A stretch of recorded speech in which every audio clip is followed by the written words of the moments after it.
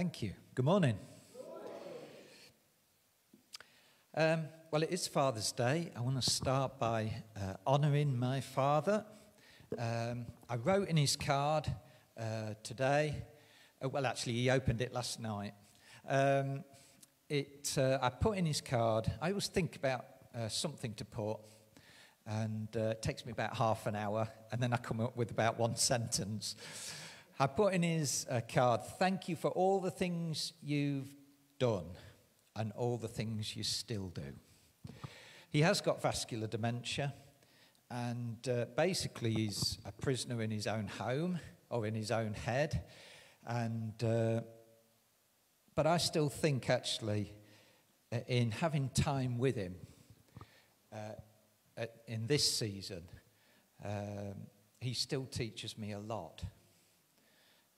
And I'm very grateful. I heard on UCB this morning, Max Lucado had put this was the first Father's Day without his father. And actually, the reality is there will come a day when my dad won't be there. And actually, it's quite strange because my mum's birthday virtually always falls on the same weekend. So it was her birthday yesterday and Father's Day today. But there will come that time, and just hearing that from Max Lucado just made me think. But it links nicely into where I want to start, because we have been away. We've been very blessed with the weather. We've had a lovely time with Tasha and Elijah and the dog. That was something new. We've never had so much going on. But I did actually have a bit of time to do a bit of reading, and one of the books I took with me, well, I took this book, is a Max Lucado book called Facing Your Giants. So I think it was Wednesday, Lisa and Natasha went off for the day, and I had a bit of time to myself to try and prepare for the word, and started reading the book. And it's a fantastic book. Haven't read all of his books by any means, but I like Max Lucado. Writes in a simple style that you almost feel like he's talking to you. You can almost hear his voice as you read. And I would certainly recommend his books to you. But let me just give you, in one of the chapters, he was very honest. And let me give you some background as to the sort of person that Max Lucado is.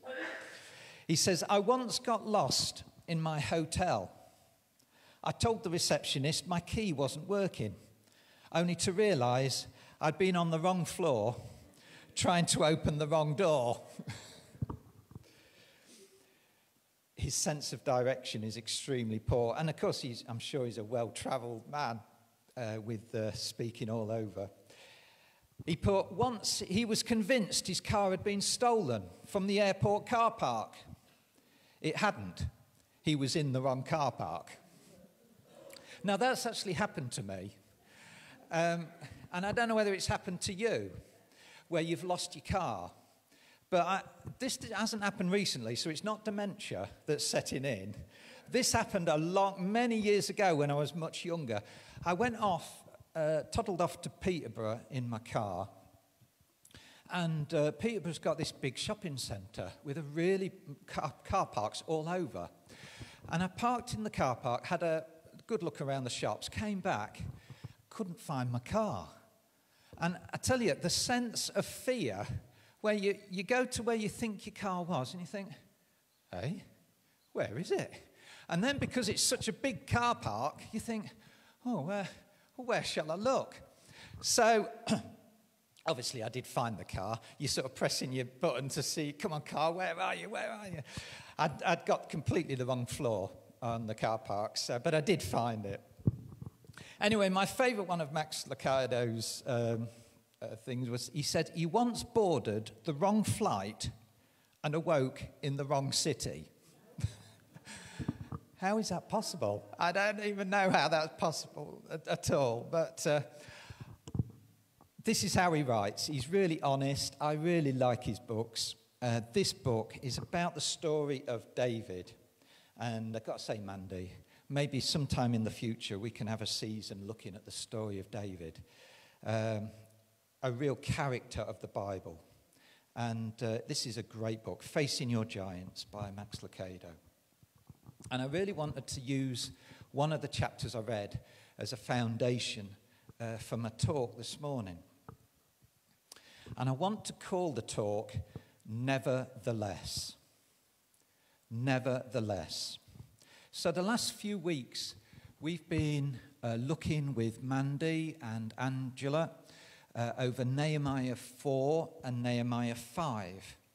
And let me just remind you of perhaps some of the key themes of those chapters. We've been looking at opposition, fear, discouragement. That's throughout Nehemiah 4.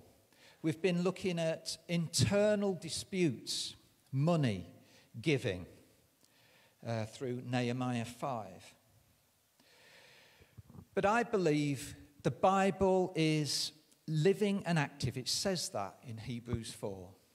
The Bible is living and active. And although we're looking at a story from thousands of years ago in Nehemiah, I really believe that God's word is living and active, and we can bring out of something personal as we read this account of Nehemiah. It's not just about a building project. I think there are things we can learn that are personal to us that can really help us in our Christian journey. So that's really what I want to do today. I want to bring a more personal focus. Mandy said, I'm looking forward to what you're going to bring out. And I want it to be personal today.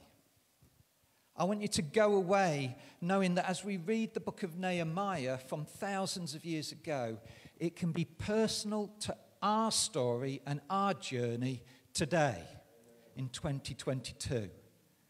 If God's word really is living and active, and I believe it is. So how does it apply to us? As I've been reading this book and looking through the story of David, it helped me realize why Jerusalem was important. We've been looking at the book of Nehemiah and the rebuilding of the walls of Jerusalem.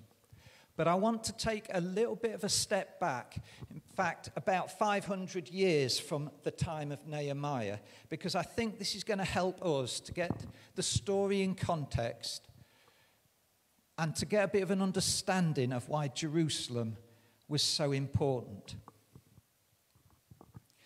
You see, 500 years before Nehemiah, David sees a Jerusalem very differently.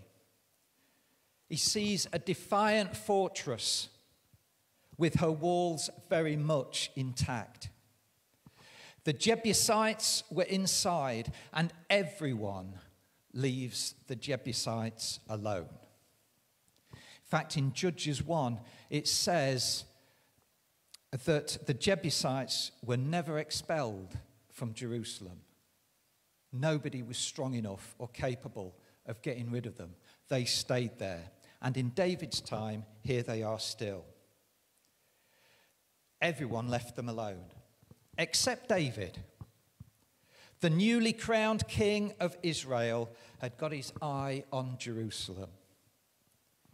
He'd inherited a divided kingdom. Israel needed not just a strong leader, it needed strong headquarters. And he needed somewhere central, and he wanted Jerusalem. So, we're going to have a look at how David captured Jerusalem. Hopefully it's going to come up. 2 Samuel is where we find the story and the account. It says, the king, David, and his men marched to Jerusalem to attack the Jebusites who lived there. The Jebusites said to David, "You will not get in here. Even the blind and the lame can ward you off." They thought, David cannot get in here. Nevertheless, David captured the fortress of Zion, which is the city of David. On that day, David had said, anyone who conquers the Jebusites will have to use the water shaft to reach those lame and blind who are David's enemies. That's why they say the blind and lame will not enter the palace. David then took up residence in the fortress and called it the city of David. Thank you, Ben. That is the account of how Jerusalem was taken by David. Just remember, this is a big city, a key city, and yet just in those few verses, we see how David captured this city. The Jebusites, who were so strong, so fearful, everyone was afraid of them, and yet in these few verses, David takes Jerusalem. The Jebusites had a clear advantage. They boasted and taunted David. And this is interesting because I think there's some similarities here between this story and the one 500 years later where we've been reading about Nehemiah. Because what happens? The Jebusites boast, "You will not get in here. Even the blind and lame can ward you off." It's almost as if they fought battles in a different way. You can almost see the Jebusites on top of the walls. "You can't get in here." David down there, "You want to believe it? I'm coming. I'm taking this city." The narrative of the Bible is just, remember, this must have been a big battle. Something must have happened, and yet only in a few verses we realize. So there's that taunting, there's that mocking. And I want to make it personal today by saying maybe you've heard the mocking that David heard. Remember the Jebusites saying, "You can't come in here. You ain't getting in here. You're not going to capture Jerusalem. You're not. You can't." Maybe you've heard that. Maybe you've heard words like, "You'll never change." Maybe you've heard words and mocking, "You'll never be good enough." Maybe you've heard those words. And if so, your story needs the word that David's story has. Nevertheless. Max Lucado calls it a 12-letter masterpiece. Nevertheless. Verse 7, Ben, is where we find that in this passage. Nevertheless. Not all translations use that word, but the NIV does. Nevertheless, David captured the fortress of Zion. The city was old, the walls were difficult, the voices were discouraging. But nevertheless, David captured Jerusalem. Max Lucado writes, "Wouldn't you love God to write a nevertheless in your biography?"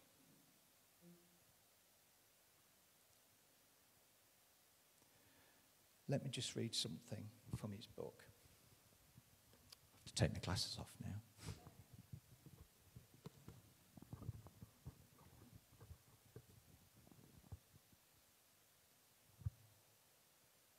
He said, "Wouldn't you love God to write a nevertheless in your biography? Born to alcoholics, nevertheless, she led a sober life. Never went to college. Nevertheless, he mastered a trade. Didn't read the Bible until retirement age. Nevertheless, he came to a deep and abiding faith. We all need a nevertheless, and God has plenty to go around."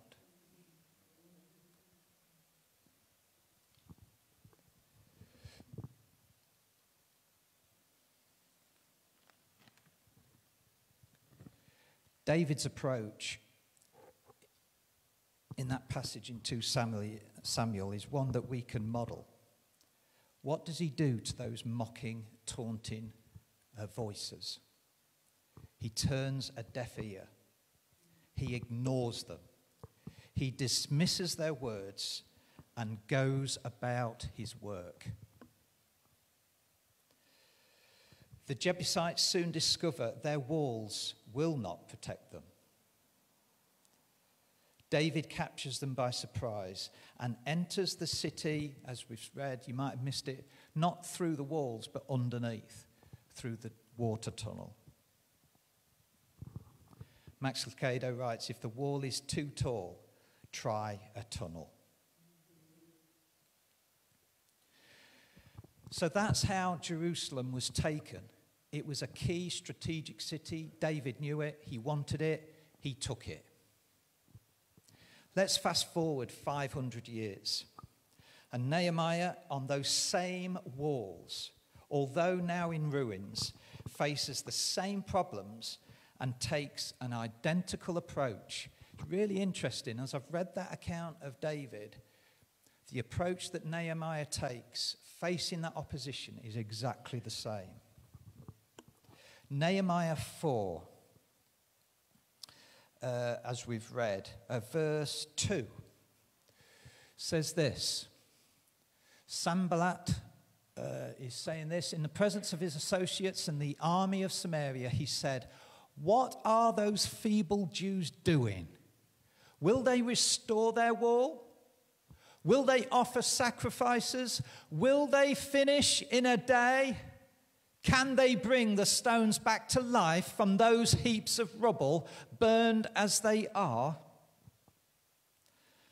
If we continue into verse 3, Tobiah the Ammonite, who was at his side, said, what they are building, even a fox climbing up on it would break down their wall of stones.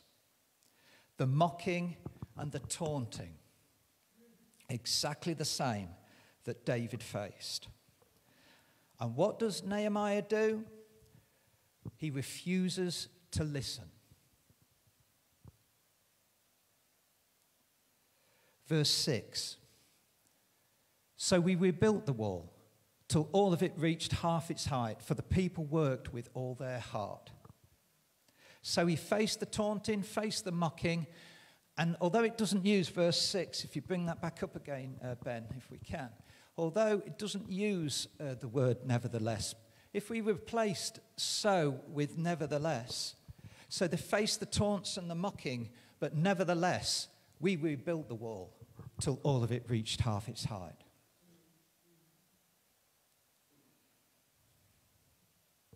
As the work continues, the mocking and the taunting, as we've looked at over the last few weeks, it turns not just to little jibes, but to threats of violence.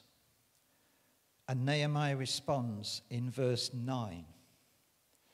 But we prayed to our God and posted a guard day and night to meet this threat.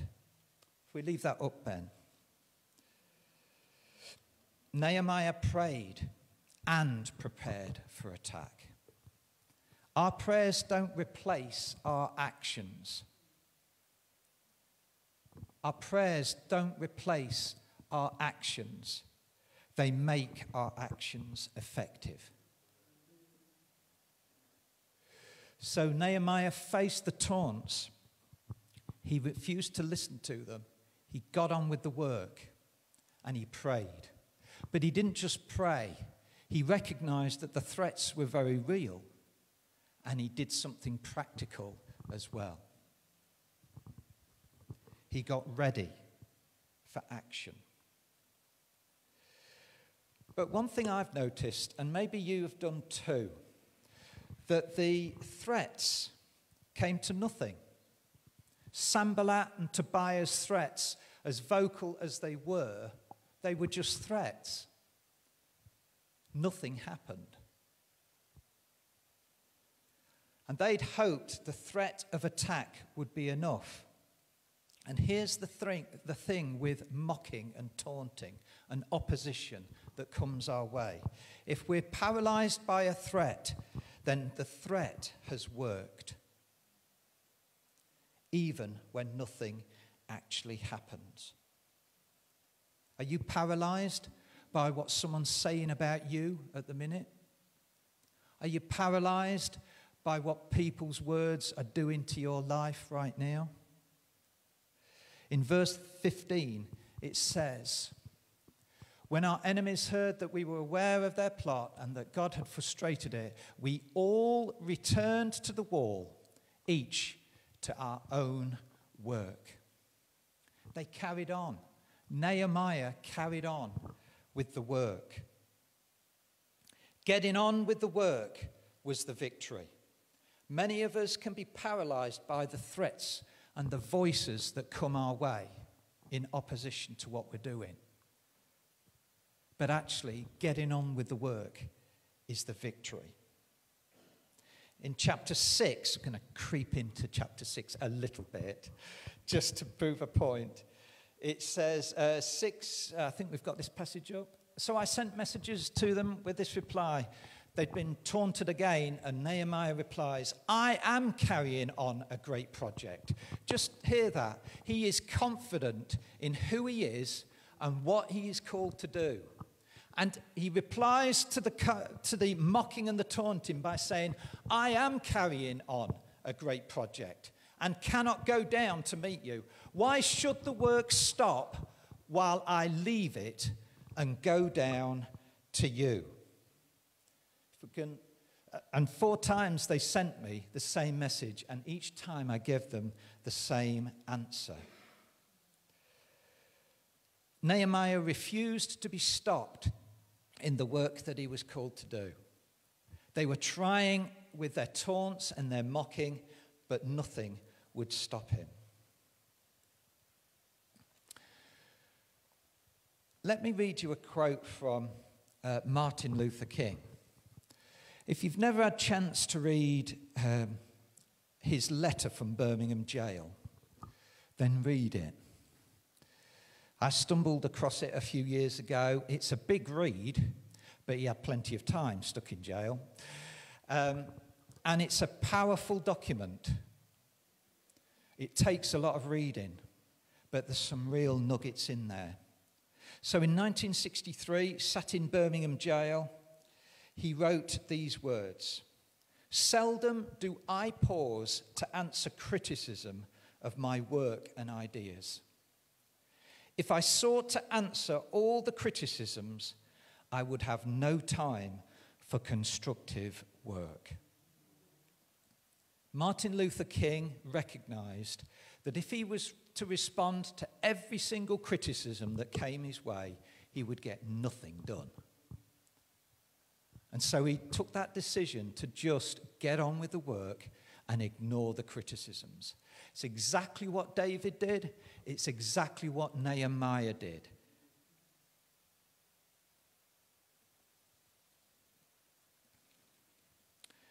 But let me just remind you that criticism and discouragement can come from many directions, not just our enemies. In verse 10, it starts with these words of Nehemiah 4, verse 10. If we can bring that up. Just a few verses. What it says is, "The people in Judah said." The people in Judah said. There we go. Now we can almost read that and miss its importance. But actually, Judah was supposed to be the strongest and the bravest tribe in Israel. It was a tribe of great kings, and ultimately the Messiah, Jesus himself, came out of that tribe, out of that line.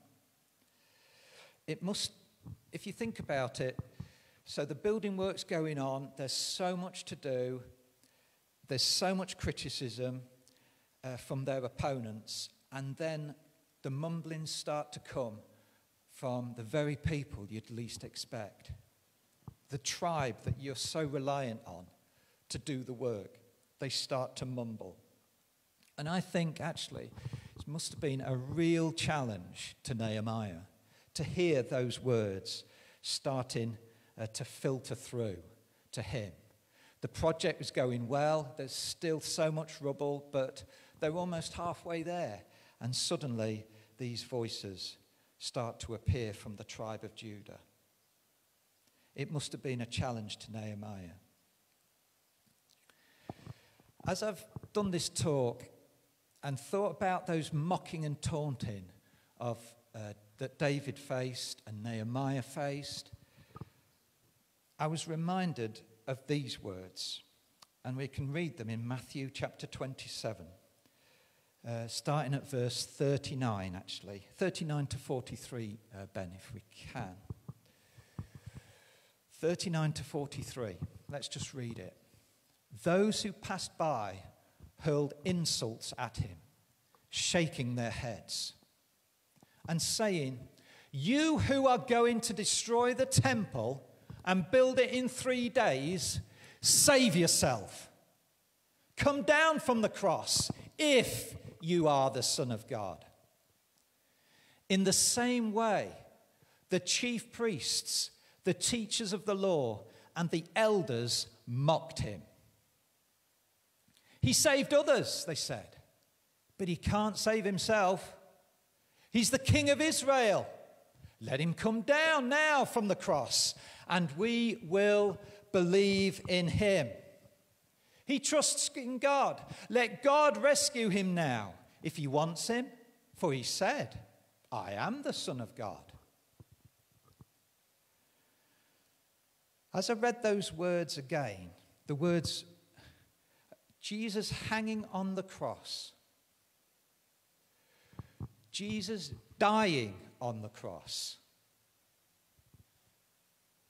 And what does he face?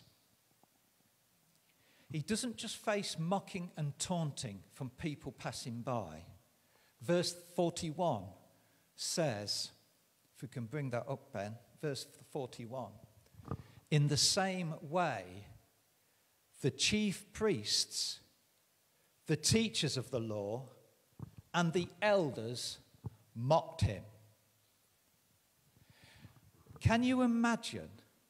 And this week I've just really had the chance to reflect. Can you imagine what it must have been like for Jesus on the cross? He was dying.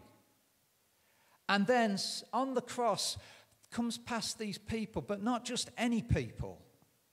The chief priests, the teachers of the law, the elders, and they start mocking him.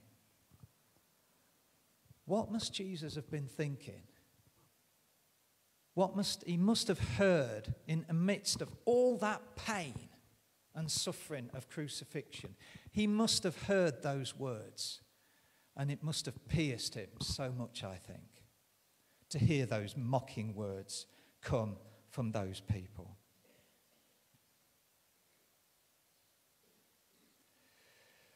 I don't know whether Jesus did what Nehemiah and David did at that time, because he was going through so much pain. But David, Nehemiah, perhaps Jesus on the cross, they pressed the mute button.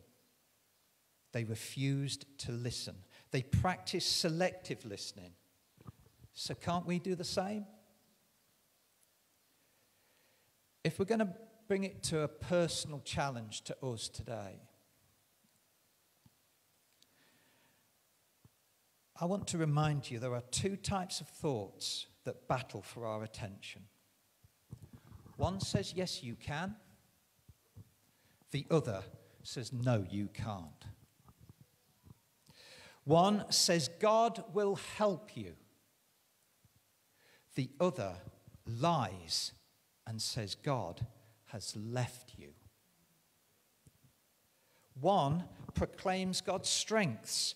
The other lists your failures.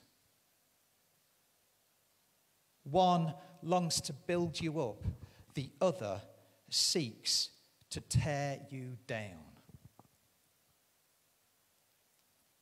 But here's the good news today. And go away with this, if nothing else. You select which voice you choose to hear. You choose which voice you want to hear. Martin Luther King, in his letter, writes this: human progress never rolls in on wheels of inevitability. It comes through the tireless efforts of men willing to be co-workers with God. It's not just going to happen. It's not just going to happen for you. There's something that you've got to do, and there's something you've got to do in partnership with God.